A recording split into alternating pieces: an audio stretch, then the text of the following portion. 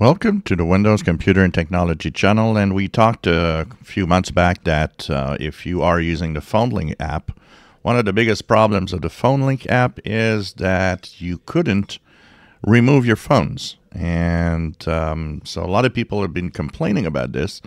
I mean, if you're getting a new phone and you're not using the old one, you don't want to have that old one again on your Windows computer. You want to remove it. But there was no way to remove any phones.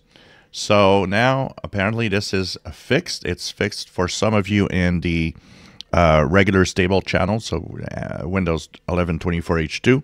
Now, I checked on mine. It's not available, but I guess it will be rolling in or rolling out to my PC at some point. So if you go to your settings, go into the Bluetooth and devices, go into mobile devices. If you manage devices, you should see something that I don't have. So I don't have it here.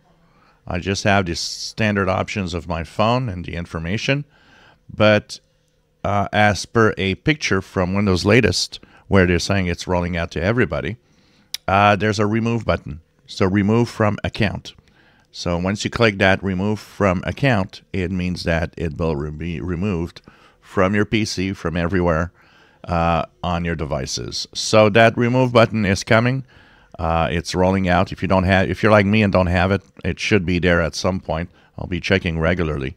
And and there's a possibility that you probably already have it if you are using the PhoneLink.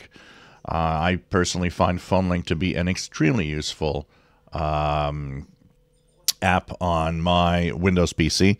The fact that I can easily transfer pictures or even answer text messages and even make calls if I wanted is truly a very interesting way of pairing your Windows your Windows computer to a device. Of course, unfortunately, depending on the device you have, there's limited use on some devices. If you have a Samsung, more advanced Samsung device, of course, these are favored, but it's still very interesting to use.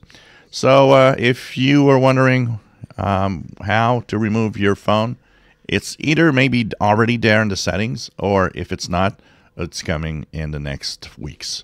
If you enjoy my videos, please subscribe, give us thumbs up. Thank you for watching.